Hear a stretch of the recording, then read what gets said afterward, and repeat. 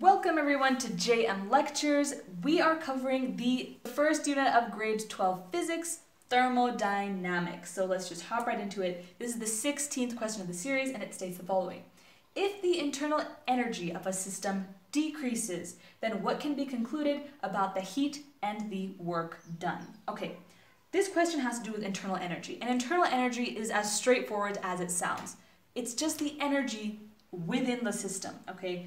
The internal energy, which you represent by U, has a specific formula. This formula has to do with the increase in internal energy. This is very important. The increase in internal energy is represented with the following formula. Change in W plus change in Q. Alright, so what do these two things mean? What does change in W mean and what does change in Q mean? Well, change in W means work done on the system. Change in Q means heat added to the system. So the key words here for work done is that the work is done on the system. And the key word for heat is that the heat is added to the system. This is literally the definition of internal energy. For there to be an increase in internal energy, work must be done on the system and heat must be added to the system, okay? And it technically makes sense. If you consider a system and you're trying to find how much energy is inside the system, you add it to the work done on the system, which will increase the internal energy, and the heat added onto the system, and that will also increase the internal energy. But if we look at our question, the question is asking us about the decrease in internal energy. So what would be the formula when we consider the decrease in internal energy? Well, the formula is actually the same. It's the change in work plus the change in heat. But this W and Q represent things slightly different. Let's try to take a guess. Well, if an increase in internal energy was done when work is done on the system, then a decrease is probably done when work is done by the system. Okay? So if the system itself is the one to do the work, then it will lose its internal energy, or its internal energy would decrease, okay? And in this case, if heat added onto the system would cause an increase in internal energy, heat removed from the system.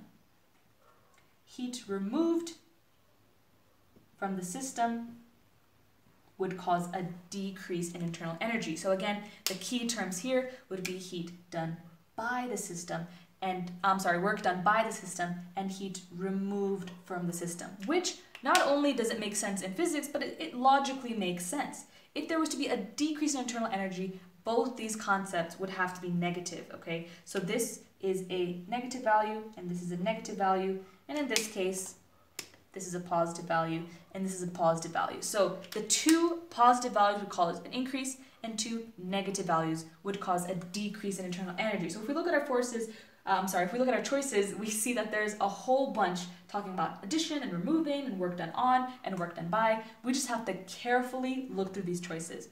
We're looking for heat removed being the keyword and work done by the system. So if we look very carefully, we see that that would be our fourth choice, choice D.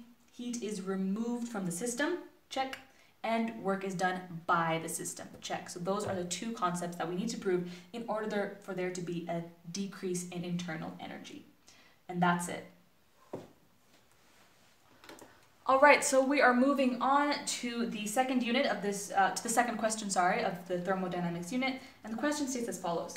A heat engine operating between 100 degrees Celsius and 700 degrees Celsius has an efficiency equal to 40%. If the maximum theoretical efficiency, has efficiency equal to 40% of the maximum theoretical efficiency.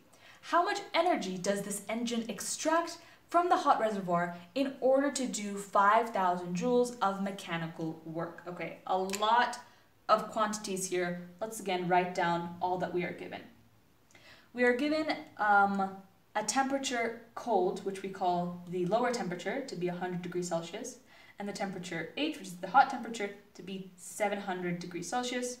We are also given that the efficiency is equal to 40% of the maximum efficiency. I'll explain what that is in a bit. We are also given the work. The final concept we have is the work to be 5,000 joules. 5,000 joules of mechanical work. We are required to find the heat extracted from the hot reservoir, and we can represent that with a QH, or QN. Let's just call QH because the heat of the hot reservoir. All right, this question is talking about a heat engine. A heat engine is a machine that uses heat, or actually uses the laws of thermodynamics in order to create work, okay? Let us draw out what a heat engine actually is. You have what you call the hot reservoir, okay? This hot reservoir has a certain temperature hot. In contact with this hot reservoir, we also have a cold reservoir, or a cold dump, a cold sink is what you actually call it. And we call this TC. The second law of thermodynamics, there's a lot of concepts about entropy, about spontaneous motion of heat, but one concept of entropy, one concept of the second law of thermodynamics states that energy spontaneously moves from a hot source to a cold source. Never the other way around, but energy is removed from the hot into the cold, okay? So, actually, let me draw this a little further apart so we can see this a little clearly, okay? So, what heat engine does is use this heat in the hot source to convert it into work, okay? That is the purpose of a heat engine. It's to create work using the heat from the hot reservoir. But another concept of thermodynamics states that you can never fully convert the hot energy into work. It's impossible to fully convert it because that would mess up the law of entropy. So, although not all of it can be converted to work, the rest would be converted to cold energy, or QC is how we represent it, okay? So it's not a perfectly efficient machine because not all of the input energy is converted into an output energy. So speaking of efficiency, let us write down the formula of what efficiency is. The efficiency of a machine, which basically is saying how well does this machine work, is equal to the work output divided by the work input, or the energy input. See, we input QH and we have an output of work. All right, this is the work, this is the energy we need, not this energy. We in fact wish this energy wasn't here. We want to convert it entirely into work. But this is just the excess, or the output that we have. Anyway, to completely convert this QH into W is impossible, but some amount is converted, and that's how we check the efficiency of the machine, okay? So again, we have to find efficiency, and we actually have the work done in order to find this input energy, or this energy from the hot reservoir, which is what we're looking for. But here we see that we have efficiency is equal to 40% of the maximum efficiency. So we actually have to know the definition of maximum efficiency.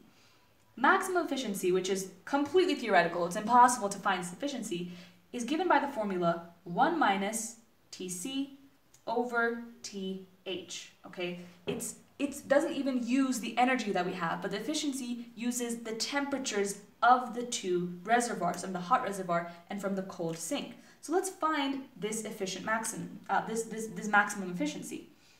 The maximum efficiency would be equal to 1 minus temperature cold. Well, we're supposed to change it into Kelvin in this case, so let us do that right over here. 100 degrees Celsius is equal to 373 Kelvin, and 70 degrees Celsius is equal to 973 Kelvin. Let's just plug that right in here. Temperature cold is 373 Kelvin, and temperature hot is 973 Kelvin. So once we do some math, we find that the efficient max is equal to approximately, so I should make this fancy equal sign, it's approximately equal to 0.617, okay, something around that, okay. Again, this is not the efficiency we're looking for, we're actually looking for this efficiency. So efficiency would be equal to 40% of that, 40% of 0.617. So again, this efficiency is approximately equal to, I'm using a calculator here, it's approximately equal to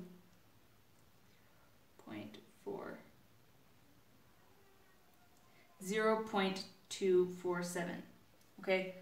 I honestly don't know how you were expected to answer this question without a calculator, because it requires a lot of decimal points and It's kind of precise. But anyway, this is the efficiency that we got. Again, this isn't our final answer. We have to bring this concept right back here. So we see that the efficiency is equal to 0.247, and the work is equal to 5,000 joules, and we can divide this by QH, which is what we're looking for, and we'll find QH to be equal to 5,000 divided by 0.247.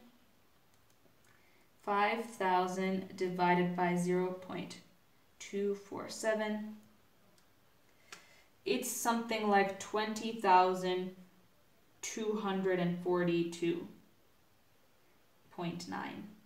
I'm using a calculator for this, but still I don't think that this is the exact value, but this is approximately 20,000 something is the value of the energy input, or the energy coming from the hot sink. The important thing is not the numbers. The important thing here is to be able to understand this concept of efficiency of a heat engine. Whenever you have an engine or a machine of any sorts, you want it to be as efficient as possible. Unfortunately, the law of entropy and the second law of thermodynamics prevents this efficient to being 100% efficient. It even prevents it from gaining the maximum efficiency. It only has 40% of the maximum. So if you know how to calculate the maximum efficiency, which is this formula, you just multiply it by 40%, plug it right back into this formula of efficiency in order to find the input energy. So let's look at our choices here. We see the closest thing I could get is choice C, 20,259.32 joules, okay? It's not exactly my answer, but it's close enough. You see that if you look at the other choices, you have 810 and 81 and 20. Nothing remotely close to this number. All right, 20,259 is so far away from the other choices that you wouldn't get any mistake here. And that's how you answer the question.